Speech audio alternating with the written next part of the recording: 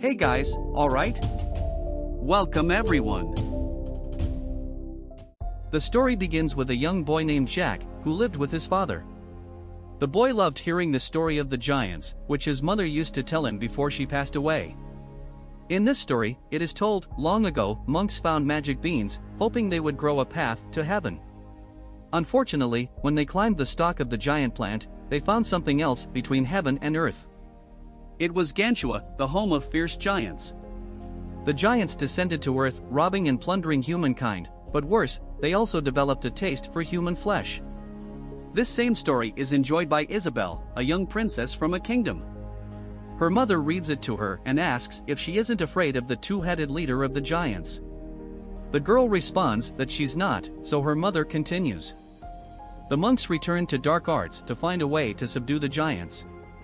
They fashioned a crown from their molten hearts. King Eric enslaved the giants with the crown and sent them back to Gantua, turning it into their prison. He cut the stalk, and peace was restored to his land. Relics remain from that time, buried with the king, and the story became a legend. As Jack's father tucks him into bed, the boy asks if the giants will come back.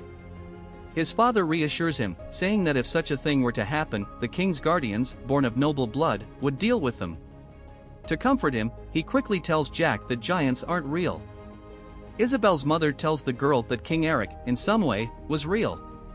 She is descended from the king. When the girl mentions seeing his tomb in the catacombs, her mother realizes she has been wandering around the castle. However, she isn't upset because she wants her to know the world in case she becomes queen someday and has the power to make the world a better place. 10 years later, Jack's uncle sends him to town to sell a horse, telling him not to get distracted. Upon arriving in town, Jack, now an adult, tries to sell his horse and cart. However, he gets immediately distracted by the city's theater, forgetting his uncle's advice about staying focused. They're retelling the story of King Eric and the giants. Jack notices a beautiful girl in the audience, and she catches him looking at her. Before the play ends, 3 men harass the girl, and Jack decides to intervene when they follow her outside. He's struck in the face and asks the men to let the girl go. Suddenly, a royal guardian appears behind him. The men apologize to the guardian, not wanting trouble, and when they see Princess Isabel mount one of the horses, they kneel, leaving Jack bewildered. He turns around, and the guardian tells him to kneel as well. Outside the theater, Jack realizes someone has stolen his cart. Meanwhile, Roderick, an important advisor to the king, and his lackey Wick discuss his upcoming marriage to the princess. They cross paths with a monk and let him pass. Once inside the room where the relics are stored, Roderick quickly checks to see if they're all in place. The magic beans have been stolen, but King Eric's crown is still there. He orders Wick to close the city gates and find the monk. The monk realizes they're after him when Jack shows up trying to sell his horse. He offers Jack 10 copper coins for the horse, and Jack would gladly accept it if the monk had the money with him. Because of this, the monk offers him the beans as collateral. However, Jack isn't impressed and tells him he could return these sacred relics to the abbey in exchange for the promised money. The monk advises him not to lose the beans or get them wet.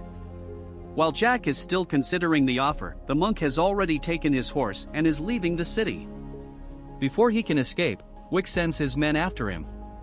They chase and capture the monk.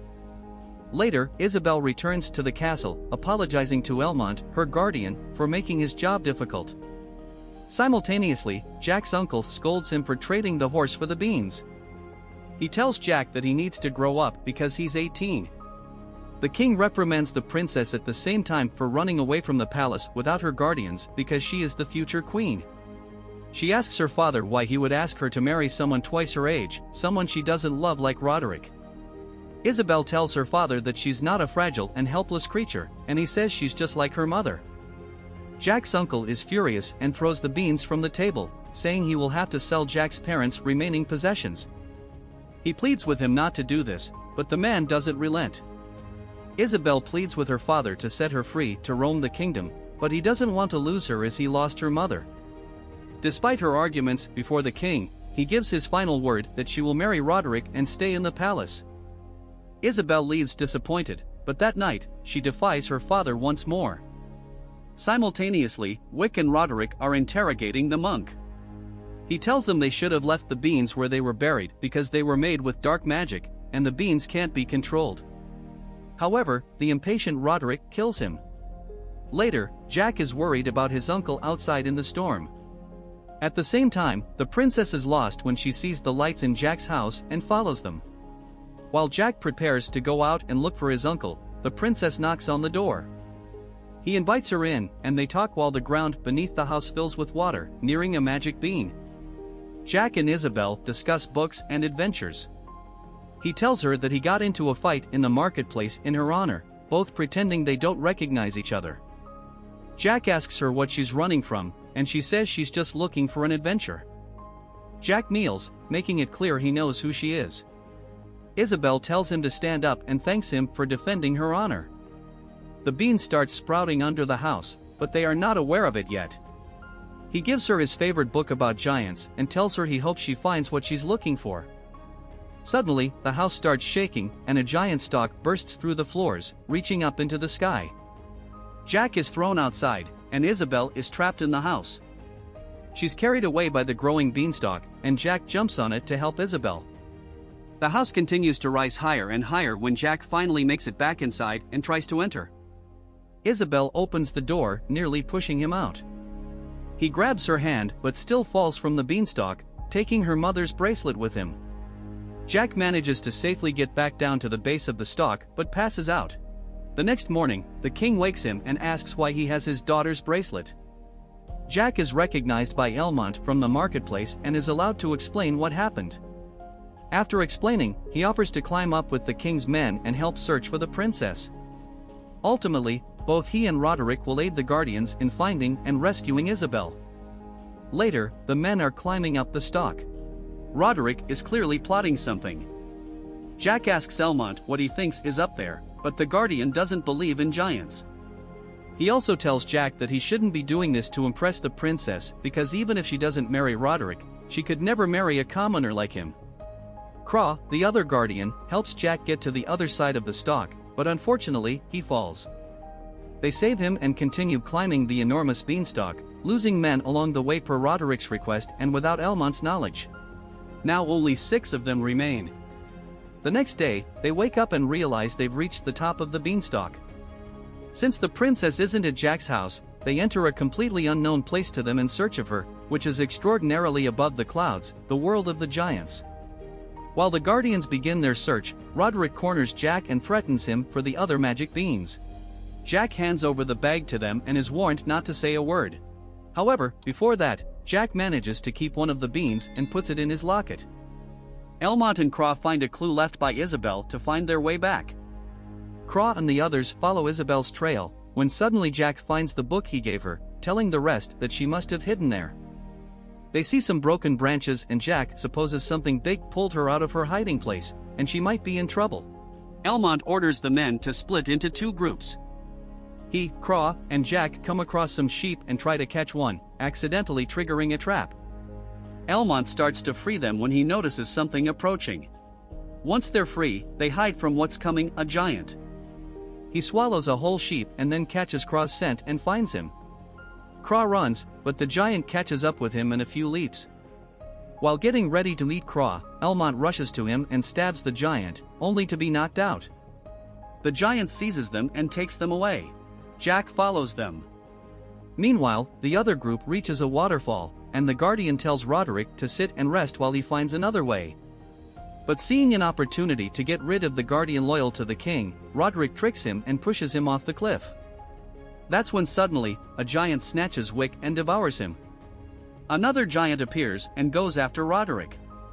But he then remembers what he has in his bag and retrieves the crown, which glows in his hand as he holds it toward the giant. Meanwhile, Jack followed the giant carrying Elmont and Craw until he arrived at what seemed like a huge city. Simultaneously, Isabel is being held captive by a giant who questions her about how she got there, but she doesn't respond. When he asks about others who might come after her, she says she's alone.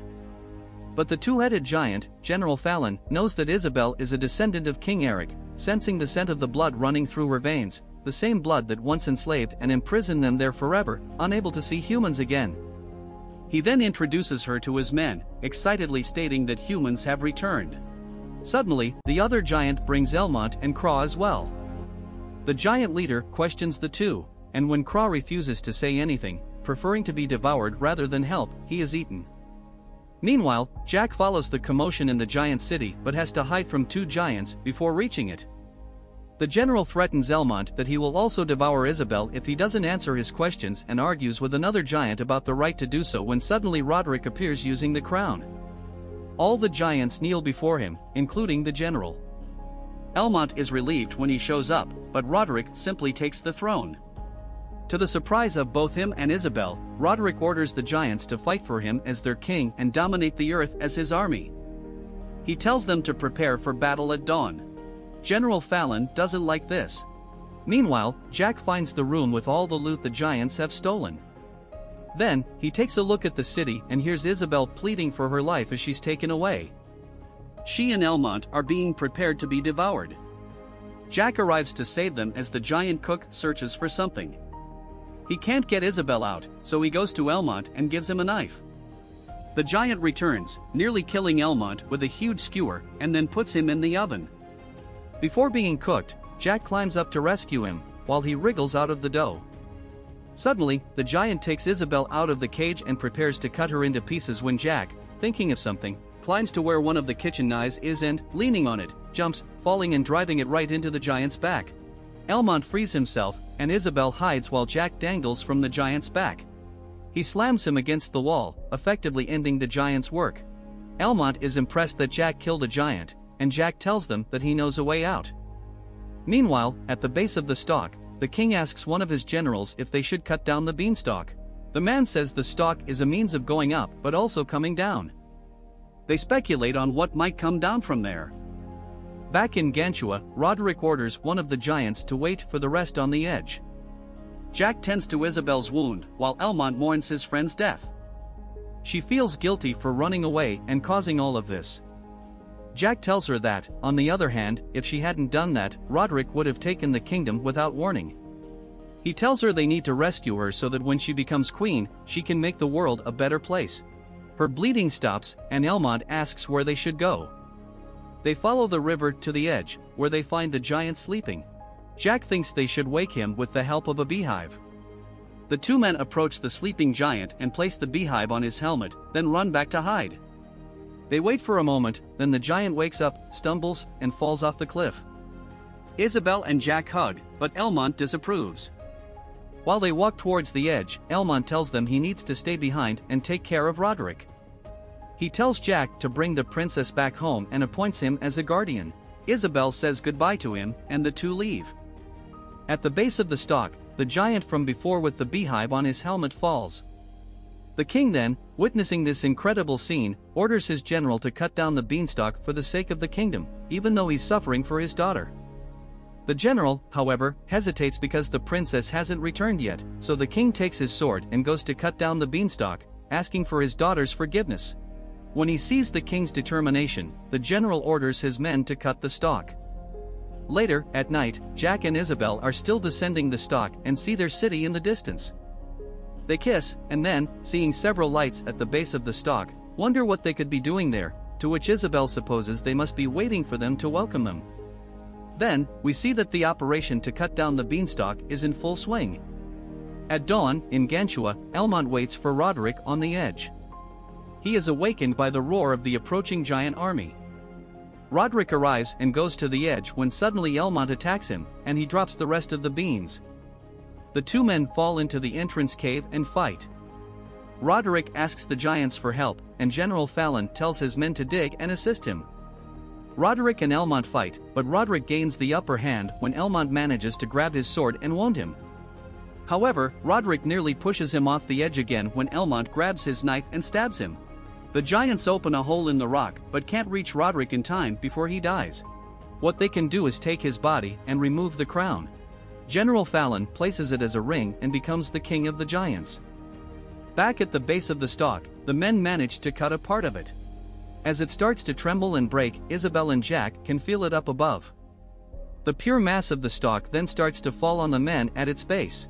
As they fall, Jack tells Isabel to hold on tight because it's all they can do at that moment. Elmont, seeing the giant plant going away, jumps on top of it before it completely collapses, and General Fallon watches him go and shouts in anger. Jack and Isabel cling to the stalk, and he uses one of the tendrils as a rope to swing away from the plant and avoid being crushed. The rest of the stalk that Elmont is on falls and gets closer to the city wall, and Elmont jumps into the water to save himself. Meanwhile, the king feels terrible because he thinks he has lost his daughter. But suddenly, to his complete joy, his general approaches and brings her back to him.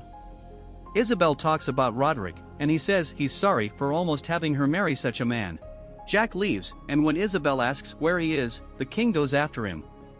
He rewards Jack for the loss of his home, saying that as a father, he can't reward him enough. Isabel leaves wearing armor, and as they say goodbye, he gives her the book to remember him by. Isabel then rides with her father back to the palace. At that moment, General Fallon finds the rest of the magic beans. He then throws them in the water, and they instantly sprout. With this, Fallon readies his men as the beans start growing on the edge of their land. The giants begin to climb and push the stalks down even before they're fully formed, and General Fallon jumps as well. Back on Earth, Jack finds his horse when he sees the giants descending. So he desperately rides to reach and inform the king about this terrible fact. Moments later, the giants arrive on land. Jack, still riding fast on his horse, yells for a monk to sound the alarm. Jack can already see the king's cavalry heading with Isabel, so he starts yelling loudly to warn about the giants. Initially, no one can understand what he's saying because he's still far away. But as they comprehend, they can already see the monstrosity fiercely emerging from among the trees, running quickly to catch up with them. Everyone then, in panic at the situation, rushes back to the city in an every man for himself manner, with the giants catching up and killing some of the king's men who were further behind. General Fallon specifically goes after the king, but they are delayed by the first beanstalk that had fallen. Elmont, at this moment, prepares the army in the city, from archers to boiling oil. The giants are right behind Jack while Elmont waits for them to reach the city to ignite the oil. The king enters, and they start to raise the drawbridge before Jack can enter through it. In a very tense moment, Jack narrowly manages to jump through the gate with his horse. General Fallon also jumps but gets caught on the bridge, with the fire burning the hot oil beneath him over the water. Then Elmont and his archers shoot many arrows at him, causing him to fall and burn in the oil. The other giants, seeing this, do nothing to help him and prepare to enter the city. However, Fallon survives underwater. Elmont meets up with Jack and Isabel. He tells the king that Roderick is dead, and the giants have the crown when suddenly the giants throw a bell into the city and then hook it onto the drawbridge. The king tells Isabel to go to her quarters and light a flare that serves as an alert to the other kingdoms. He tells Jack to take care of Isabella. Elmont and the rest manage to hold the drawbridge while Isabel guides Jack through a shortcut through the royal catacombs, passing by King Eric's tomb. They reach the royal chamber when they hear something under the ground. It's General Fallon, breaking through the floor, and they flee. The army continues trying to hold off the giants, but they continue to decimate their ranks. They hurl flaming trees into the city while the soldiers throw spears at the giants and finally make some progress in the fight. Still, the giants simply retaliate and destroy their weapons. Fallon can smell the princess as she and Jack hide under the king's cape. He finds them and they escape up a narrow staircase. Fallon breaks a wall to get to them and grabs Isabel, then also grabs Jack as he jumps to try to catch him. As the giant is about to swallow Jack, he takes out the last magic bean he had stored in his medallion and throws it into the monster's mouth. The bean instantly starts sprouting in its stomach and comes out, killing it and destroying the palace. As pieces of the giant fall around Jack and Isabel, his hand with the crown falls beside Jack. Meanwhile, the remaining giants manage to pull the drawbridge back, and the king's men close the gate with iron bars. They all prepare for the arrival of the giants, who break the gate without much difficulty. Suddenly, they see the beanstalk destroying the palace. The giants begin to feel something strange and drop their terrible weapons. They then kneel before the human army. Everyone is puzzled when Jack appears behind them wearing the crown, and Isabel takes his hand, thus saving everyone from the certain massacre that would have occurred. Years later, Jack is reading the end of the story to his children, where the giants were forced to return to their land, and the princess married her peasant prince. The children ask about the crown, concerned that the giants might return, but he reassures them that it is in a safe place as Isabel joins them. Jack tells them the story of the giants again, while the reconstruction of the crown is seen, becoming what the imperial state crown is today. The crown is seen in the present as a guide tells some students about it. The safe place where it is kept is Westminster Abbey in London, and today they believe it's just a children's tale with no idea of the danger that still exists.